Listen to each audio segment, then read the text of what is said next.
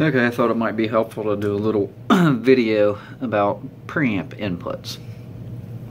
So we're just, if you already know, then don't laugh at me. But some people I think might get confused on this. Sorry about my shaky camera. That it is what it is. Okay, I think these two preamps I have here, or one of them's the top one's actually a preamp, 8-channel ADAT preamp. The bottom one here is actually my interface. It's also 8 channels. But the cool thing about it is they're different, and I thought this would be a good way to show you how inputs on interface preamps can be different. On the Studio One here, made by PreSonus, it has a, I can focus that better, mic and an instrument, and up here on the Focusrite it has a mic line instrument. They both use these combo jacks, which means it'll accept a, let's see here, XLR for a microphone, or a 1/4-inch phone plug, which is a guitar, bass, or it could be a line level. Sometimes line level have a tip, ring, and sleeve, which would be a balance cable. They can go into a line input as well. Okay, so anyhow, the big difference here is there's one of them accepts 3, that one, mic, line, and instrument, and that one there does 2, mic and instrument. Okay, it's kind of important to note the difference between instrument and line, I guess is why I'm doing this video more than anything else. An instrument and a microphone is a very low level device, so there's not much signal there, and that's why it has to go into a preamp and get amplified. A line level is already amplified, so if you have something that's at line level and you plug it into an instrument input, you're going to distort the shit out of it. Don't do that.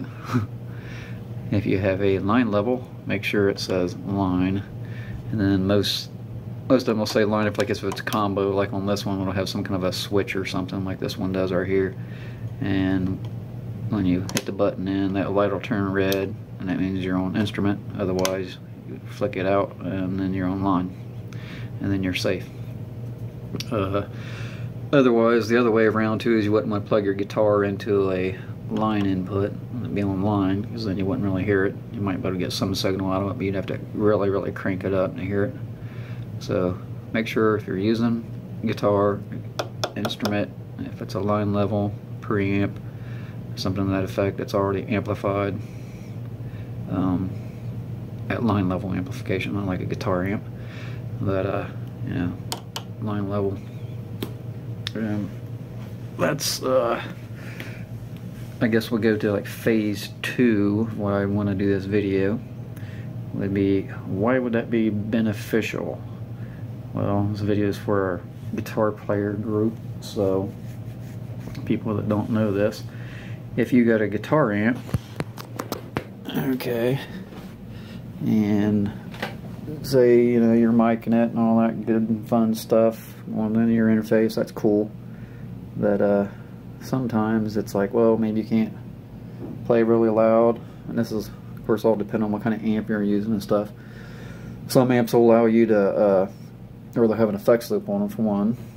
That means it's got a, usually it says like a send in and return, or a preamp out, power amp in. Same thing, it's effects loop. Another thing you can do recording is you can go plug your guitar into, say, your input of your amp, and if you got an effects loop on it, then you can go say effects loop send, or the preamp out. That means now you're getting your preamp sound of your guitar amp. And you can take a line level, 1/4-inch guitar cable, if you will, from that